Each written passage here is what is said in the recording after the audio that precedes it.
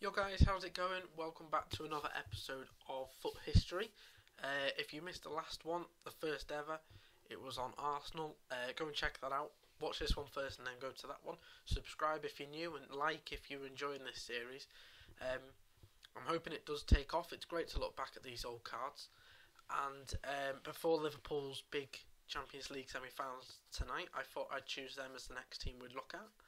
And we'll sort of build a cool squad looking at cards from FUT 09 all the way through to this year. So we'll start off with the goalkeeper, and it's 90 rated Pepe Reina. It's insane to look back at these cards. One, for the type of card that they look like, and two, for the rating. 90 rated Pepe Reina. That's not even a team of the season.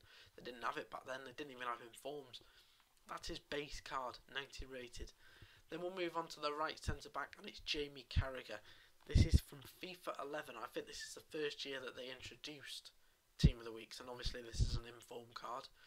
I had a few choices to go at centre back, but I chose him for the right side, and then for the left side we go for I need your guys' opinions on this. I think that should be a Team of the Season, but according to where I've got this from, that was a Team of the Year.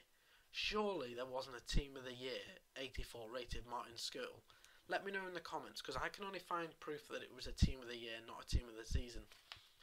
But yeah, an 84 rated just seems too low to be a Team of the Year. But again, a cool looking card, and I remember playing with these cards back in the day.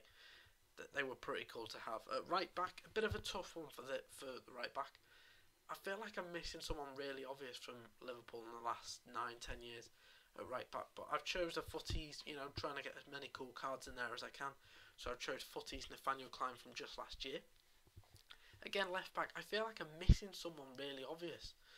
Left back and right back. Let me know in the comments, have I missed, who would you have put left back and right back? But here we've got Jose Enrique. This is back when they had the formations on the top of the cards, which was mad. So an 81 in form there for him. And then we'll move on to the centre of centre midfield. And it's Javier Mascherano. Not a lot of people remember him playing for Liverpool. I'm sure a lot of you do at the same time. But this was a FIFA 10 card. So this was the second year in FIFA. Pretty good card. He started off with a 78 and then got an upgrade through the year to an 84 centre mid. Then we'll go to left centre mid, and I've got last year's best informed Emre Can.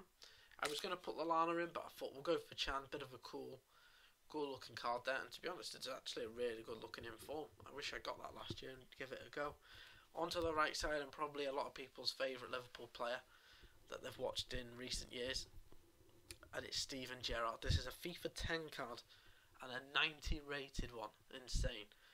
It actually looks an incredible card to have there, and I couldn't really do a Liverpool squad without having Steven Gerrard in the centre of midfield. Now I'm going to move to the cam position, and it was a striker, so I left him at striker. But Luis Suarez, this was his final card that he got while he was playing at Liverpool, and it's his Team of the Season from, I believe, FIFA 14, and it looks amazing. I mean, this was his last one before he then moved to Barcelona during the World Cup of 2014. So we'll move on to the left striker now, and we've got an unbelievable looking 92 rated base card. Again, no inform, no Team of the Season, Team of the Year.